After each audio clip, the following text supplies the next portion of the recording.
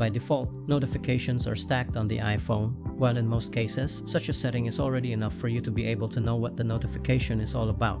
But if you want to change it, then you can do it easily. In today's video, we will show you how to change how notifications are displayed in iOS 16. But before we move on, please like and share our videos so that we can help other users as well. Now going back to our topic, here's how you do it. Go back to the home screen and tap Settings. Find and tap Notifications. If you only want to show the number of notifications on the lock screen, tap Count. With this option, you will be able to know immediately how many notifications are unread. You may select List as well. This will show you the most recent notifications you've received in a list. On the other hand, if you don't want to show the previews of your notifications, tap Show Previews.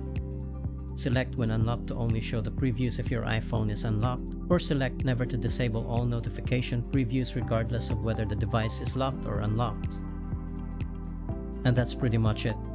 We hope this guide can help you one way or the other.